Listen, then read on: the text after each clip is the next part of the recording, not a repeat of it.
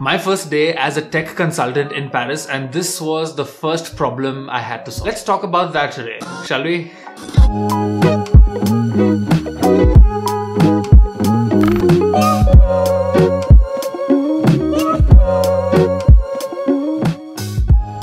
Getting back to the story. After I finished all my HR obligations back in 2019, I was this nervous kid who just got into his first job, and this polite guy who seems to know what he's talking about greets me and asks me for my help in someone's issue, and I've solved it. That's the reason I started my YouTube channel too. It makes me really happy that someone found value and was able to solve a problem. So after greeting himself, he says that his computer has been prompting him for low storage and he doesn't know how to fix it. In less than 5 minutes, I could tell him that the reason your computer keeps bothering you about storage is because you haven't deleted Outlook attachments and messages since 2015. Now, I don't want to grab his computer and look at all of his personal stuff and say you have too many photos or too many family videos. So here's what I did. I go on to Google and I download Daisy Disk for free. No, I can wait. No, I'm free. What are you guys up to? I mean, I'm free. I mean, Sunday afternoon, I'm just chilling. Just go ahead and hit scan. Give it a second to do its thing. If you look at this, it's neatly color coded on who consumes how much data. The biggest one is from Joshua Balata, the user. Consumes 142 gigs out of my 256. That's a lot of stuff.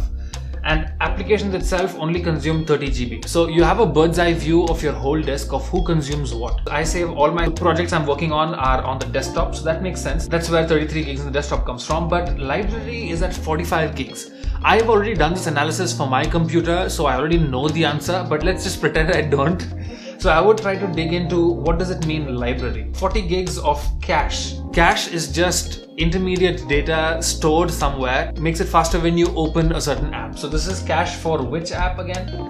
All of Adobe stuff. Before you delete something, this is something that I used to do as a kid as well in the computer that my parents bought me. I would just delete stuff that I didn't know what's happening and the computer would stop working and my poor parents would pay for...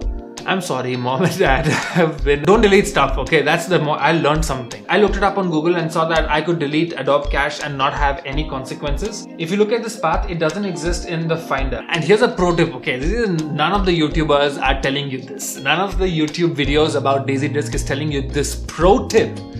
Don't have to buy the software. Just hover your mouse over 39.4 GB or whatever you're trying to open. And if you can't find it, just hit spacebar.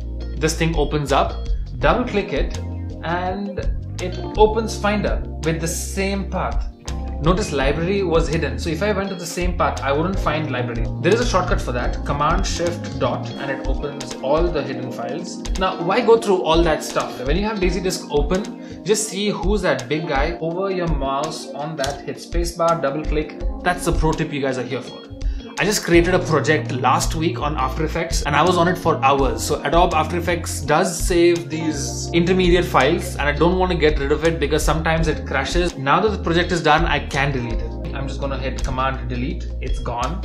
I go to trash can and empty recycle bin. You can even do this with hard disk drives. Is the audio on? Paranoia moment. Just connect it, scan it, and it'll take a little second because it's not SSD or... Who am I to judge you? I'm sure you have SSD.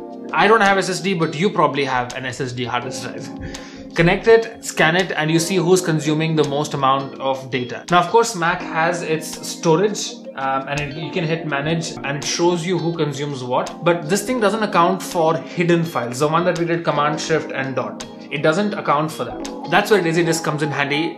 I hope this video helps. Thank you so much for tuning in. I'll see you guys in the next one and keep learning.